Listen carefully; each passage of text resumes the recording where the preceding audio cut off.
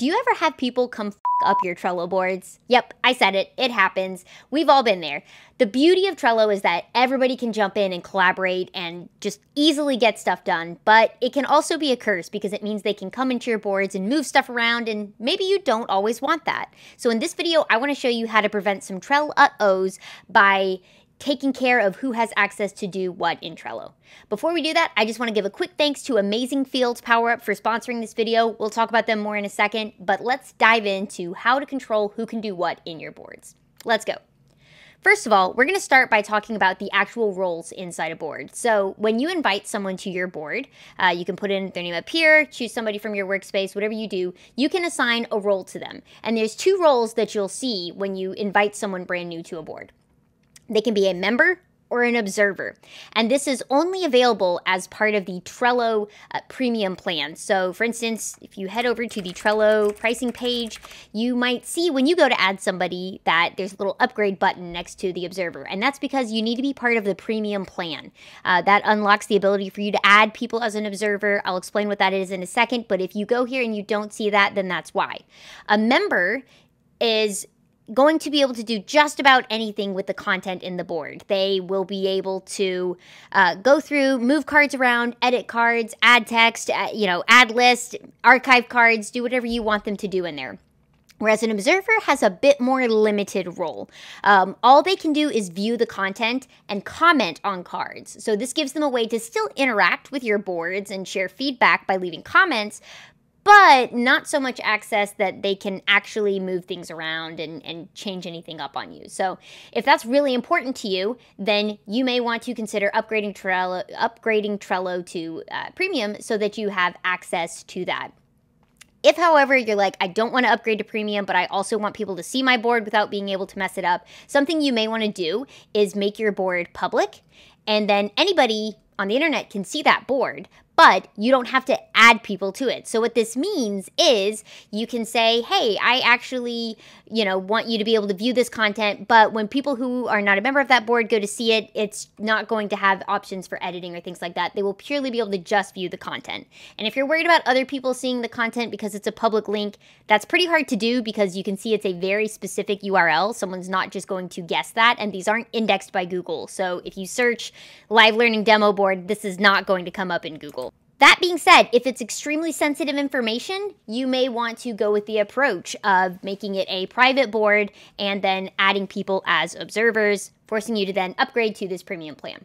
One other role you'll see people have on a board is that they can be admins, and someone has to already be a member of your board to be able to do this, so you can make someone an admin. They're going to have some more exclusive powers with this board, such as being able to archive it, close it, change the workspace, and do some special things like that. But in most cases, you're going to want people to be members. So speaking of who can do what and see what inside your boards, I want to talk about Amazing Fields real quick, because in some cases, you're going to want people to access all sorts of things in your board, but maybe you still want to be able to keep some things private, or maybe you want people to not be able to change certain fields. Well, when you add the Amazing Fields PowerUp, you actually can control these custom fields and who can see and edit them. So for instance, if I go over here, I'm going to add Amazing Fields.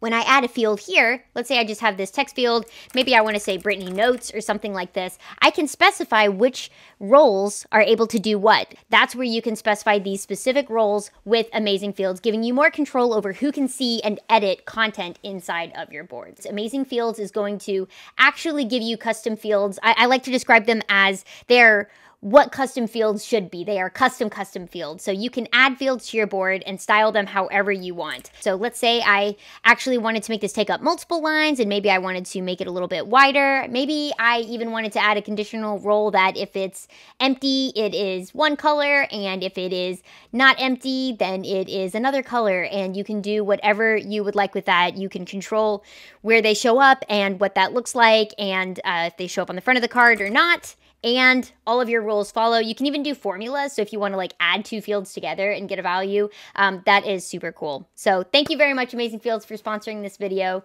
And now I'll close with one more thought. I want to show you another section on your boards where you can have a little bit more control over who does what in your boards. So if you click these three dots from any board and you go to your board settings, you'll see that there's an additional permissions section, and you can specify who's able to comment on a board. And so maybe you don't want anybody leaving comments on cards. Maybe you actually want people to only be dragging cards around or using a description. You can disable comments so that nobody can add comments to that specific board.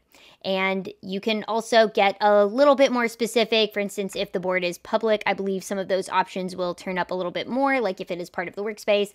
Then I actually have other options here, so I can even let any Trello user comment on a card. So that can be super handy if you have a public board and you want people to be able to interact with it, but not necessarily be able to move things around. You can also specify who has the ability to add and remove members. So maybe you only want admins to be able to invite people to your board, or maybe you want everybody to be able to. You can set that permission here. And then lastly, for workspace editing, so you can toggle on or off if any workspace member can edit and join this board. And that's more helpful if it's, for instance, like a workspace visible board. What that means is you can say someone else from your workspace could discover this board, join it, hop in, and start interacting with it. Whereas if you have this toggled off, they're going to need to be added to this board. You'll have to add them so that they can actually do things. So it's great to leave this on if it's something you want more people to naturally flow into and you don't have to manually go in and add people. But if you want a little bit of extra security, you can toggle that off. So that is it, folks. Now you know exactly how to control this, how to take control of your Trello boards and prevent any Trello-os. Make sure you're using these settings to your full advantage. And thank you so much for watching this. If you found this useful, you know the drill. Give it a like, subscribe to the channel, and I also would encourage you to check out the links in the description so you can get started with Amazing Fields if you want to give it a try. You can also subscribe to my Trello newsletter, where every week I share all sorts of Trello tidbits. And hey, you can even check out my book I wrote all about Trello. So thank you very much for watching, and I'll see you all later.